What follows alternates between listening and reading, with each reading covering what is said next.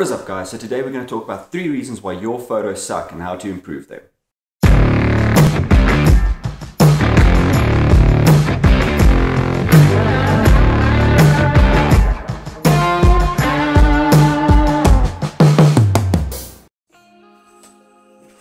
So reason number 1 is you're lazy. So you keep on taking the same photos. You keep on going to random locations, walking around and relying on complete luck to get you a good photo. And that is kind of the reason why your photos suck. It's because you keep on repeating the same process and you're never improving, never actually gaining more experiences, never attempting different things to improve your photography. So how to improve on that is to actually go out and put some thought into your photos. So sketch it out, plan it, go buy props, go find different locations, go look on Pinterest, actually go and get some inspiration out there and attempt new things. Keep on trying new things. Don't just constantly go out to the same spots, taking the same photos in a fucking bush, going out and expecting it to be different. It's not going to change because you are not attempting to change it. So that is one of the biggest things why people's photos suck, and how you can improve it is actually just do something different. So reason number 2 why photos suck, and I see it with a lot of people, is a lot of photos are great, but they need that extra push. So reason number 2 is you need to up your editing. You need to actually spend some time in post and working the photo. So a lot of people tend to take a photo and leave it at that.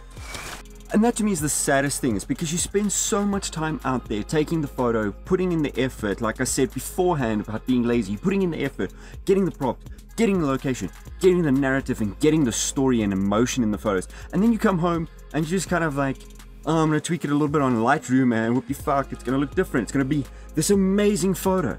No, you need to work at it a bit. You need to spend more time on Lightroom. You need to spend more time on Photoshop. You need to tweak it until it conveys the emotion that you're looking for. And the best way to improve it is go watch tutorials, go watch workshops, go to workshops, go on YouTube. It's full of tutorials, even on my channel, even on other people's channel. Just go out there and go look for some stuff, look for how to work Photoshop, look for how to work Lightroom, and edit the photo until it's done.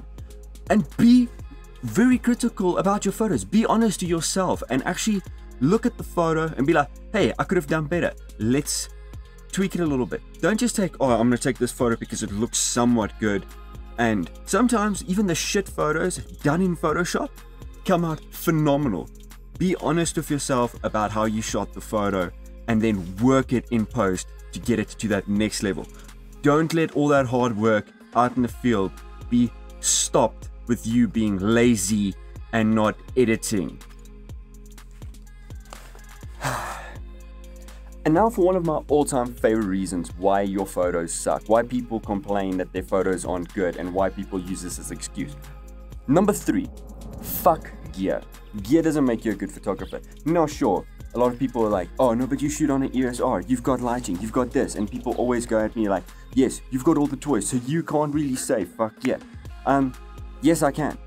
I started off on a 700D and I still worked it and I still learned how to use my equipment properly. It's all about learning how to use your equipment. Don't let your gear stop you from taking good photos, because at the end of the day, all you do is capturing emotion. Gear and pixels don't make up a good photo. It's about emotion, it's about the narrative, and it's about lighting. Lighting is key. That is one of the biggest things people fail on. Learn lighting, then you'll get good photos. Gear doesn't matter. Gear doesn't do shit. You can make great photos in natural light, and you don't need the big studio lights that I have. I use them because they make my life easier. That is why you should get gear. Not to take good photos, but to make the photo taking process easier.